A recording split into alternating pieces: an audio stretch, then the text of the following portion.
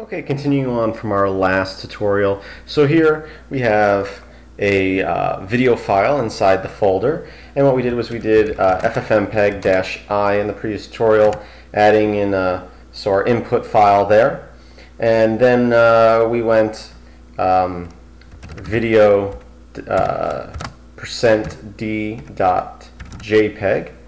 and we hit enter there, and now it's taking our video file and exporting each individual frame into its own little JPEG file there.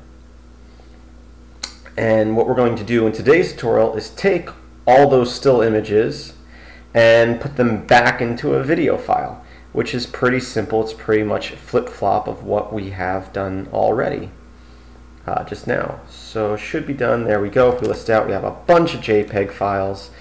We can look at them here, and we can click through them one at a time. We have 315 of them, so I'm just clicking through each frame. So I'll close that. What we're going to do now is we're going to say FFmpeg. Actually, let me clear the screen here. FFmpeg-I for input file, and we're going to do video %d.jpg.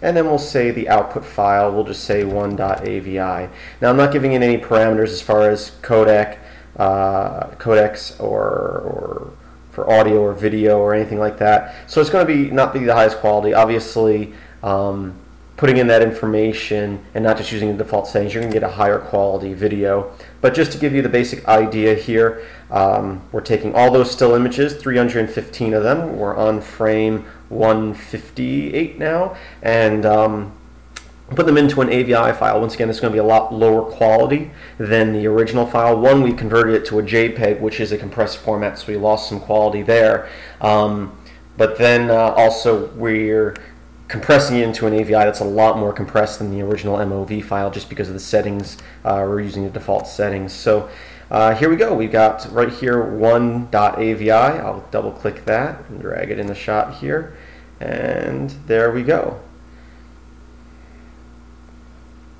Not horrible quality, but definitely nowhere near the quality that it was originally in the MOV file.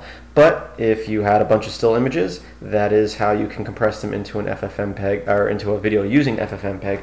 Once again, you would want to give it parameters as far as what video codecs you are using, and like bitrate and stuff like that to get a higher quality video. But I hope you found this useful. Please visit filmsbychris.com. That's Chris with a K. There should be a link in the description. And I hope that you have a great day.